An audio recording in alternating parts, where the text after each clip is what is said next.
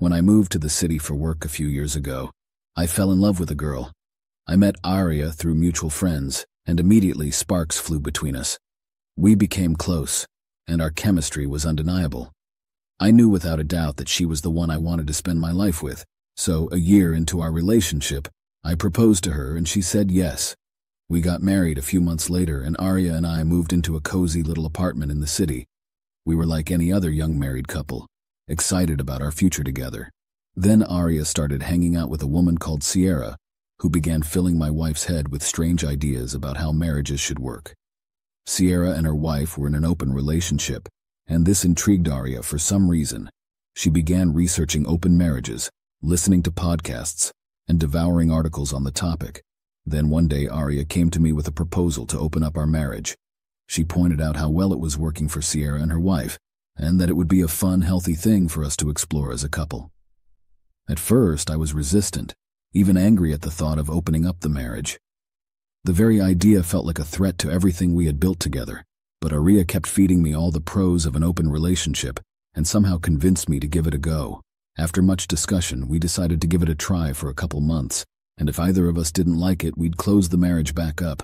We set ground rules, the most crucial being that we would always use protection and never stay out all night with someone else. We both created online dating profiles, and the adventure began. We soon scheduled our first dates with other people. Aria met Luke off Tinder. I, on the other hand, went out with a girl named Alyssa who I met off Tinder as well. I went to coffee with Alyssa and it was an absolute freaking disaster. She looked nothing like her profile pictures. She was fat and miserable with a bad attitude. I made up an excuse to leave after 20 minutes. When Aria came back from her date, she was energized and excited. I guessed her date with Luke went a lot better than mine.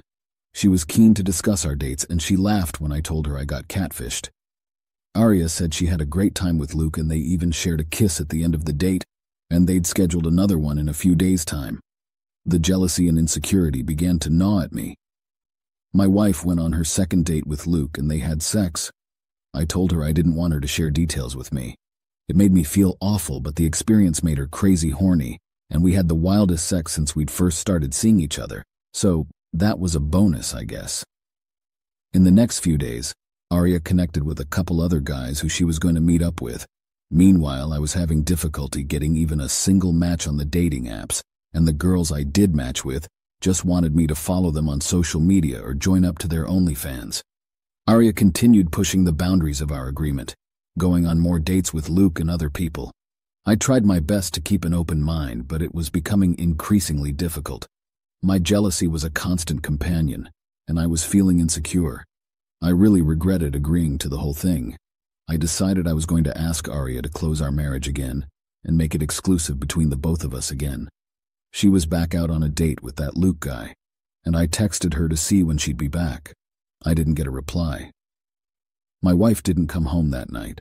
She broke one of our agreed-upon boundaries by staying with Luke the entire night. I felt hurt, neglected, and angry. I tried to communicate my feelings, but Aria dismissed me, insisting that I needed to be more open-minded. Then came the day of our second wedding anniversary. I planned on surprising my wife and taking her to her favorite restaurant. I came home from work and she was in a nice dress, ready to go out.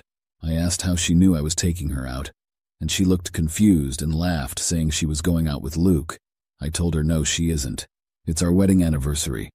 She looked shocked and was super apologetic and said she'd totally forgotten what day it was. I was annoyed she had forgotten and said it was fine.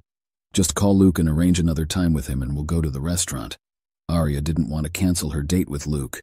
She said he'd gotten VIP tickets for a concert, and they were really expensive and non-refundable, and asked if we could celebrate our anniversary the next day. Something in me just broke at that moment and I snapped. I told Aria that I wanted to end our marriage.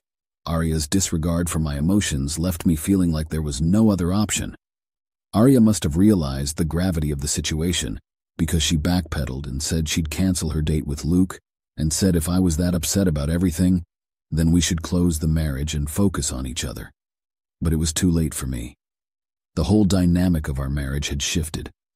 The next day I filed for divorce. I didn't see a way of salvaging our marriage and going back to the way things were. In the 6-week period that our marriage was open, Aria had been with 7 different partners, including Sierra and her wife. I was pissed I wasn't included in that experience, and I found out much later that was the night Arya didn't come home. When she told me, I said I thought she was with Luke that night, and she said yeah, he was there too. That was a low blow. She knew I hadn't had any luck with getting a single date after the fat catfish, and she'd invited a guy she'd just met to come with her and participate in an orgy instead of her own husband. It was a stark reminder of how far we had drifted apart, and it made me realize that our relationship was beyond repair. Arya's parents sided with me. They had difficulty understanding their daughter's decisions and told her it was her own fault the marriage fell apart. Arya did her best to save our marriage and promised to be fully exclusive, go to couples counseling, let me sleep with anyone I wanted at any time while she stayed faithful. She admitted to being selfish and thinking of only herself, but the damage was done. It was too late. Arya and I finalized our divorce. I moved into a new apartment and she moved back in with her folks. Last I heard, she continued her open relationship with Luke. Our paths had diverged and we both moved forward with our lives. Oh, and I found out recently that Sierra and her wife got a divorce too, for pretty much the same reasons. They couldn't cope with the jealousy and pressure of an open marriage. So if there's anyone out there thinking of opening up your marriage, just don't. It's shit. It doesn't work. If your partner suggests it, keep an eye on them. It's likely they'll make it open, whether you realize it's happening or not. Anyway, that's been my experience. Thanks for listening.